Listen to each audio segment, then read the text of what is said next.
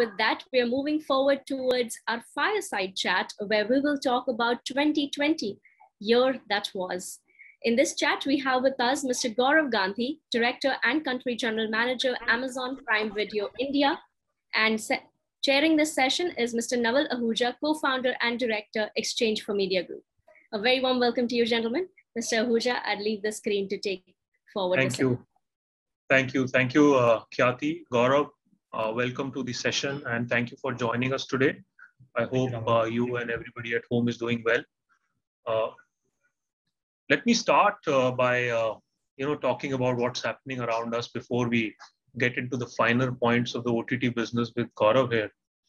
Over the last 1 week, I've been asked a few times, why are we doing this event? Is it necessary to curate something at a time like this? Why not postpone it? And we had a discussion. I had a discussion with all my colleagues. We also spoke with some of our partners.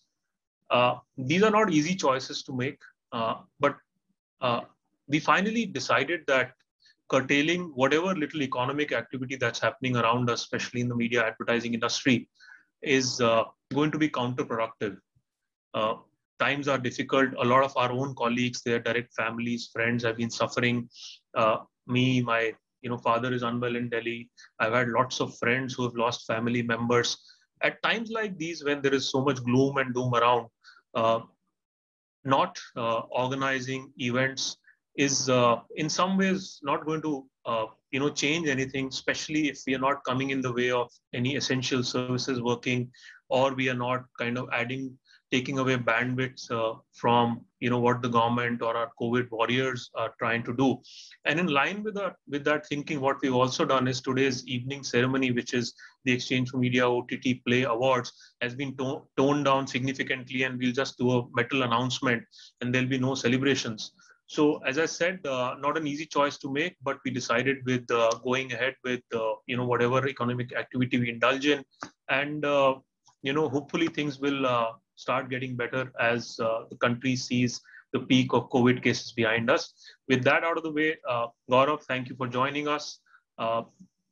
It is a very momentous year for the OTT industry. But before I get into business, tell us how you're coping up. How are your colleagues at Amazon coping up with the pandemic? And as a leader, how do you keep strength and give strength to your colleagues every day? Thank you for having me, Naval. It's a pleasure to be here talking to everyone. It is a difficult time for everyone, and you talked about it, and it's no different for us. Everybody here is impacted. You can't find anybody around who's not impacted one way or the other. So at times like this, people and their safety and the family safety comes first before anything else. And I'm sort of focused. Our big focus is that, and the focus of the company also is on making sure everybody's safe and healthy, and what we can do for ourselves and the people around us. So that remains like the number one area of focus for everybody. And of course, given that we continue to do our job of trying to get entertainment to people, from safety and confines of their home as much as possible. And I think we've been given the difficult times the industry has been overall, everybody's come together to see what best we can do with that, and I'm glad that we played our part in that. Fantastic. Let me dive into our session today, which is about the rise of OTT and what the future holds for us. Before I ask you a few questions, let me put some facts on the table to create a sort of background and give perspective to our colleagues from the industry who are watching. BARC's recent report said India now has some 210 million households with television sets, which roughly means that 5 people per household, roughly 1 billion people are watching or have access to television content. Now that feat, as we all know, has been achieved in almost 30 years of private satellite television in India.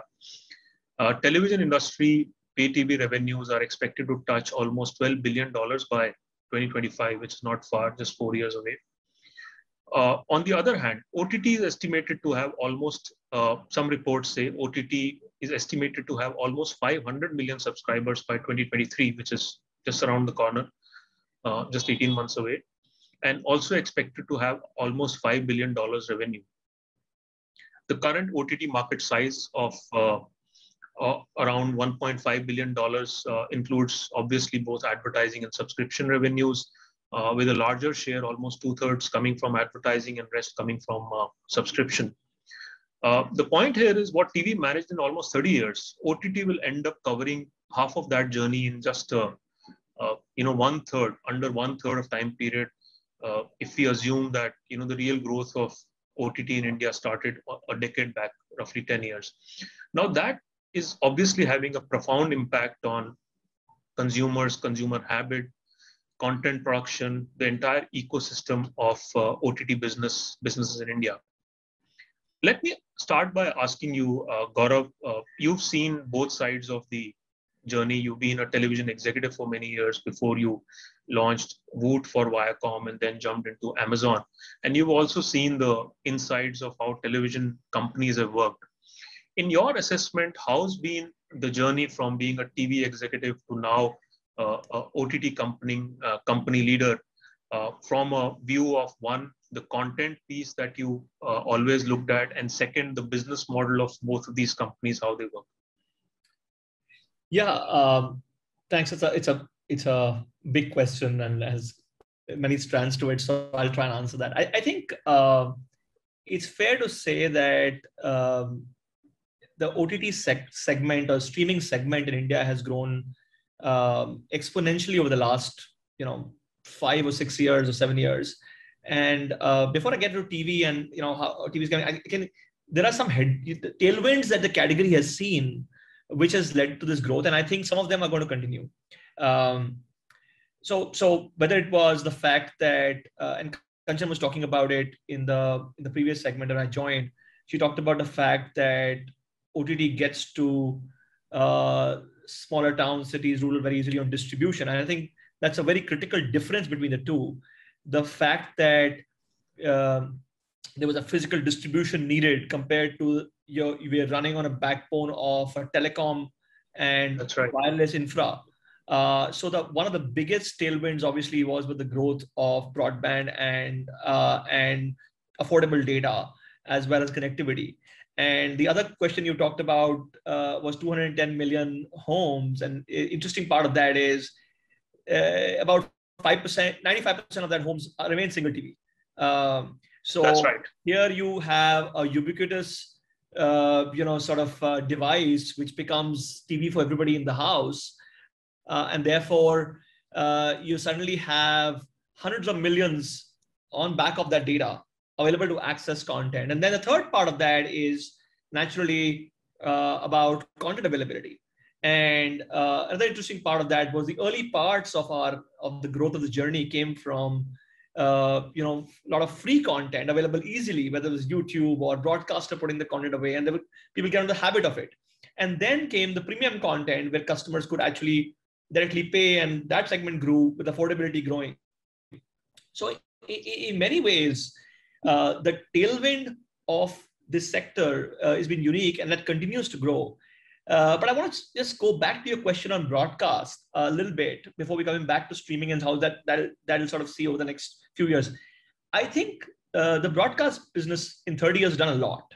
So first of all, let's say 30 years, but that industry at 210 million has achieved a lot.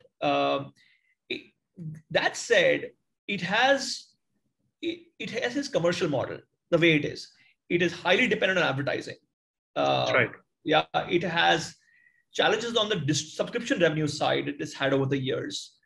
And because it's dependent so much on advertising, it sort of operates on the currency of ratings, which itself means that you have to sort of serve the center of plate, lowest common denominator first, and then build segments on top. And the largest sort of revenue will go to the one which serves the maximum size of the plate, right? So to say.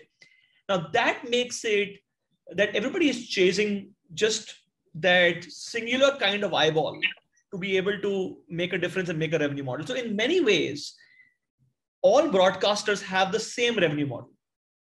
It's largely linked to advertising, somewhat linked to subscription, if at all, but nobody is subscription skewed only. or could And not. by the way, many TV companies tried the slicing and dicing model, but it never worked because of high distribution costs. They could not make it work. Exactly. And therefore, if you were dependent on that, you had to then therefore, change your models back to saying, how can I work within this confined? And therefore it led to the kind of content and the kind of shows and the episodic, like the telenovela kind of episodic formats and so on. And nothing wrong with it. Like, it's just that it is a function of the commercial model. Now, and I'll give you an analogy to it when we come to streaming. So there was segmentation, so to say. It was not possible at all, Naval. That's right. True sense. And we all know that even in advertising, the more sharper you can get to segment to a customer set and so on, the more you can, get to, besides the size and scale of audience, you can get to higher CPMs or higher rates. Now, when it came to streaming, you certainly could segment. You could say this is for X and this is for Y. Much like you would say in the multiplexes, I'm only going to make a movie for 100 seats and one screen compared to 1,000 seat screen and single screen, where I had to therefore make every movie combination of many genres, while segmented cinema can come up because multiplexes were there now. That's in right. many ways, streaming can do that. And that's a difference in the model. The earlier versions of streaming said, hey, but there's no scale here. It's only for select metro audiences. But interestingly, your question, one question from somebody in the audience was about, does it reach interiors of the country? I can tell you, Prime Video is watched in over 4,300 towns and cities in the country. And we are a service behind a paywall, right? So I think there is scale in streaming. There is the business model of segmentation in streaming. And one should sort of not confuse streaming always with streaming only content. The fact is the pipes of broadband and the services on streaming can provide streaming originals. They provide TV content available, to the customers, the same soaps and TV shows. They provide news. They also provide sports, and they also provide movies. Today, they provide, almost as much, if not larger reach for many films, that theatrical business can provide. So I think that's the big difference. And I see over longer term, it's more and then not or. But streaming has a very big headroom to grow. And in a few years, you'll see as many customers actually streaming as watching TV. Absolutely. I'll come back to the TV versus streaming debate a little later in our discussion. Let me jump on to what's been happening around us over the last 12 months, especially with regards to the movie business. Unfortunately, cinema halls have had to shut down, and the sort of impact of that has been content consumption, movie content consumption on OTT platforms has skyrocketed, and that's completely also changed the dynamics of the movie business trade, so to say. I recall it was early 2000 when Zee launched this Friday premiere shows, and they started acquiring television movie content, satellite movie content in bucketfuls, and suddenly title pricing for movies went up, skyrocketed, and then Sony TV got into the game. They acquired the entire Yash Raj library. Gradually, Star got in.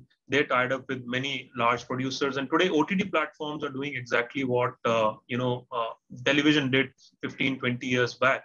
One of the reports I was reading said that subscription video revenues on OTT last year surpassed cinema hall ticket revenues, naturally because a lot of cinema halls were shut. Now, the corollary of this, Gaurav, is that OTT platforms have obviously spent a lot of money on acquiring movie content.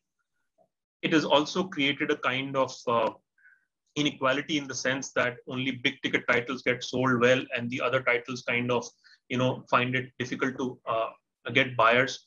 A lot of OTT platforms have also curated their SWOT strategy around big ticket, releases. For example, Zee is going to release Radhe on Z5 before it hits cinemas. Tell us, as lay people in this industry, how do the economics of movie content acquisition work? How do you ever sit down and do a P&L where you have to write 300 crores plus on the cost side, and revenues are sort of kind of fuzzy, I would say, for lack of a better term? Before we get to comment on the economics, I think it's important to understand the role streaming is playing. And I would say it's, simply put, you said it's similar to what broadcasters were doing, a few years back, but I would say slightly different in my view. I'll tell you why. Today, in a country which makes anywhere between 1,500 to 2,000 films and has, all of us are film fans, and we only have 9,000 screens. Our per capita per million screen rate is amongst the lowest in growing markets. So it's 8 per million or something like that, compared to 100 plus for US, and 5x on China. I think the problem with that is that the reach that our biggest films are getting today in theatrical, in the percentage audience, would be like the biggest film will get 2% people to watch in theaters. Right? That's right. Yeah. Most films will actually have, in this earliest window, between 0.1 to 0.5% of audience watching it. The thing what streaming is able to do is augment that reach significantly in the very early window, and therefore generate value for both customers who may not choose to go to theater for every movie, may necessarily go for events, event films, and some films. Also generate value for the producers, who are able to now actually make additional revenue in the early window. And I think the third important piece is it is able to seed demand for which was earlier non-existent. Let me give you an example. And I'll come to the reach points in more detail. When we did direct to service film last year, when we actually, when there was a lockdown and we worked with creators to get these movies on, we did movies in 5 languages.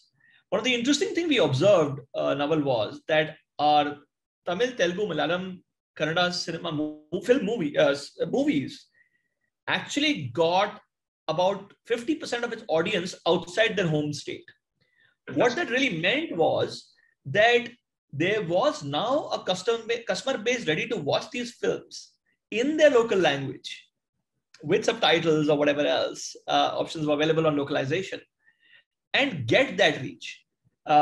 If you look at a difference now with that versus what was happening earlier, in a theatrical world, I will get limited distribution of these films outside the home state, because obviously demand is a physical theater, you have to cater to that. Yes. Even in TV world, the reality was those packs would be the local language packs or regional language packs would be sold to customers who want that language. So you will buy the Tamil language on a DTH or on cable, and you'll only get the movies there. Here, suddenly, customers who are able to actually, who otherwise watch Hindi or Bengali or Marathi, are able to watch Malayalam language films.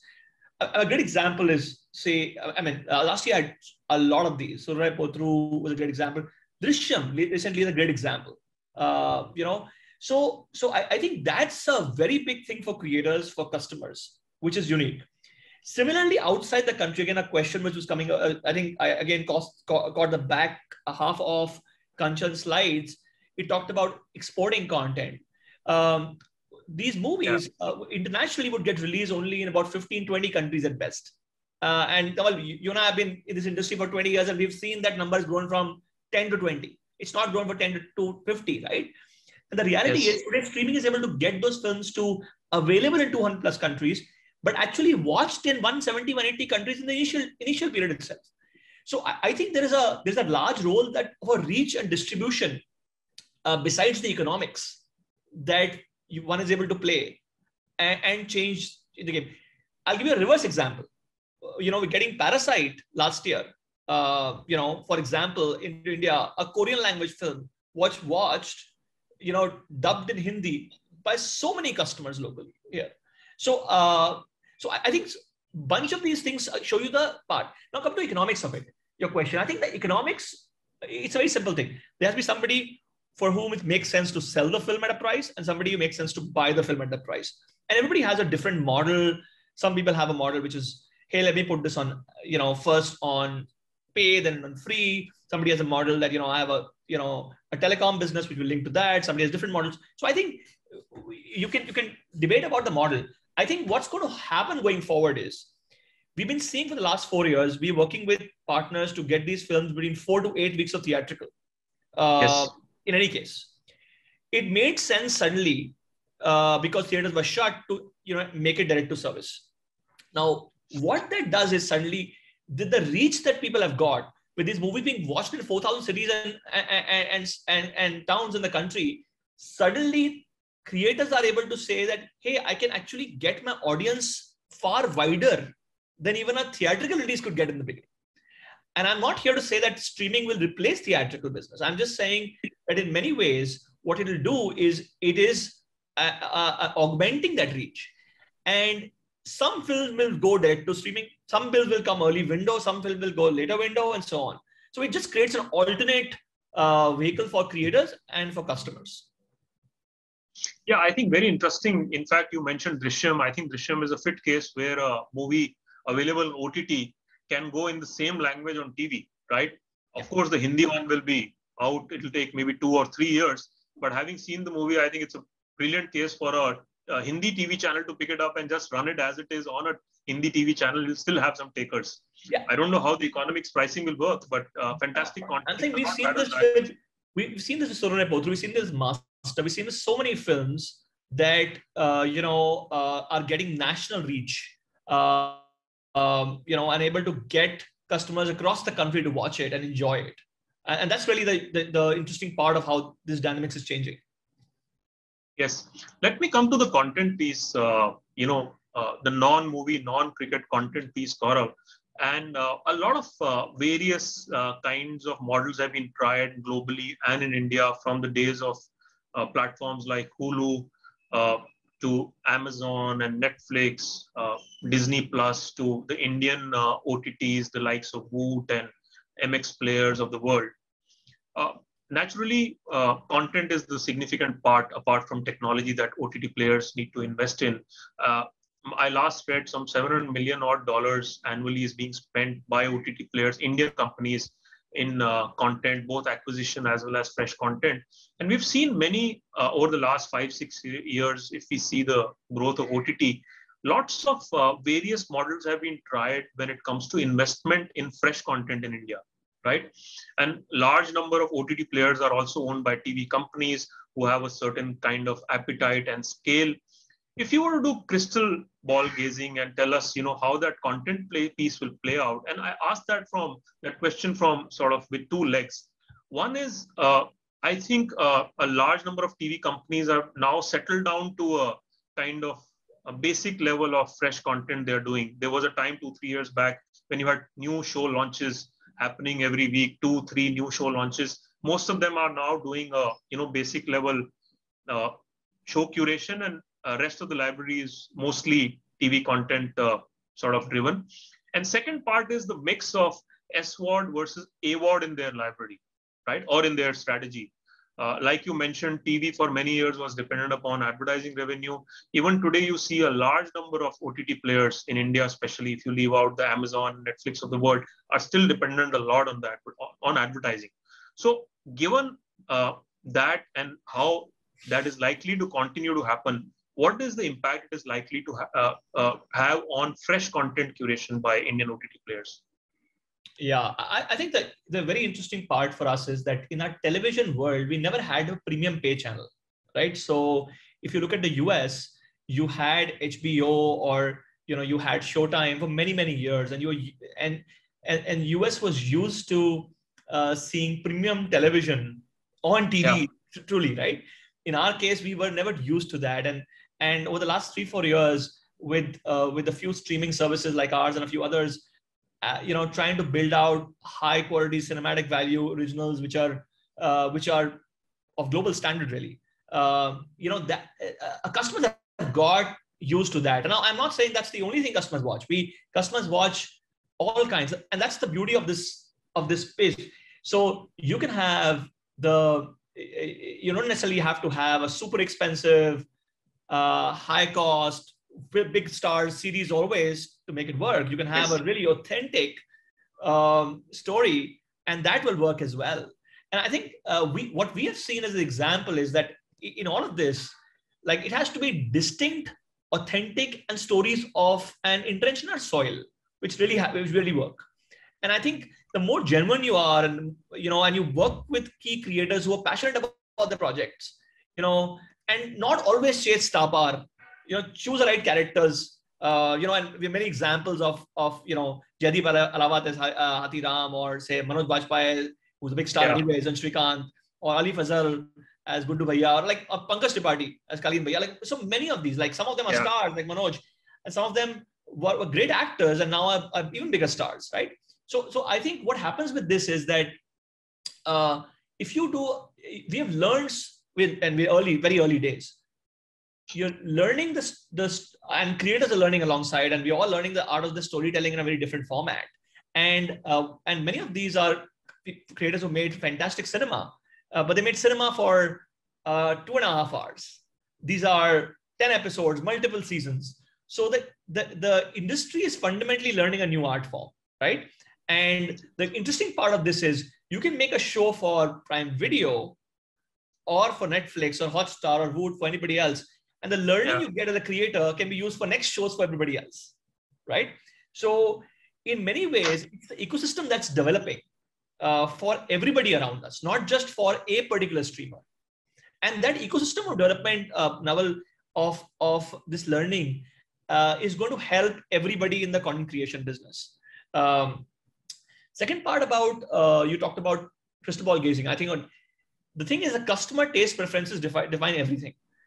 As customers get used to watching stories like this, authentic stories, whether they can be, Mirzapur, it can be Patal Lok or Panchayat, they are, or Family Man, they are used to watching these stories. They want more of this. And therefore, I think as more and more customers and deeper in the country watch these, their expectations change from everything streaming is giving them. So the next show from anyone is compared to the last show they watched. That's right. And for global services like ours, which have global shows, which are available here as well. And when somebody watches, Jack Ryan or The Boys here, and the customer also watches The Family Man, Mirzapur, you have to keep that standard. But you have to be rooted in your storytelling. And the third thing I would say is that after the ecosystem development and the changing preferences of customers is the fact that Indian stories are beginning to travel around the world. 1 in 5 customers in general of our originals today are outside of the country. Yes. So if you look in long term, what I think will happen is the creative ecosystem will, more and more people will learn the art of creating these high quality shows, and it'll become the new standard. You will have customers expecting that across the board, and we will see changes coming in many forms, including on television, the business model permitting. And finally, I think the Indian stories will actually go around the world in a much, much bigger way. Again, Kanchan's slide mentioned about some of them, being nominated for awards and winning awards around the world. I think the customer appreciation of many more series goes even wider. And I think that we're just getting started there now. So this is really like, it's the best time to be a creator and a best time for being a customer, because so much amazing content is coming from India. Absolutely. In fact, Bollywood took India to the globe, and now OTTs are spreading the next wave. Thank you, Gaurav, for such a candid and insightful conversation. I see the speakers from the next session are already on board. Before we go, one last question, very important question for all our viewers. You announced Mirzapur 3 will be out in 2022. Is it on track? I'm not going to steal the thunder by announcing it here, or what the dates are. But I think the interesting part for us is that we have so much amazing content, including our next show, Last Hour, coming this weekend. So customers should stay tuned for that, and we have many more coming soon. So fantastic. With that, thank you, Gaurav. Thank you for joining us. God bless you, and hope you and your family are staying safe. And in these difficult times for the country as well as for the world, services like Amazon are a very, a breath of fresh air. You can tune in every evening. We are doing it regularly. I'm sure a lot of you are already doing it. So look forward to more interesting, engaging content. Back to you, Khyati. Thank you so much for having me. It's a pleasure. Thank you. Stay safe. Thank you. Thank you so much, Mr. Gandhi and Mr. Ahuja.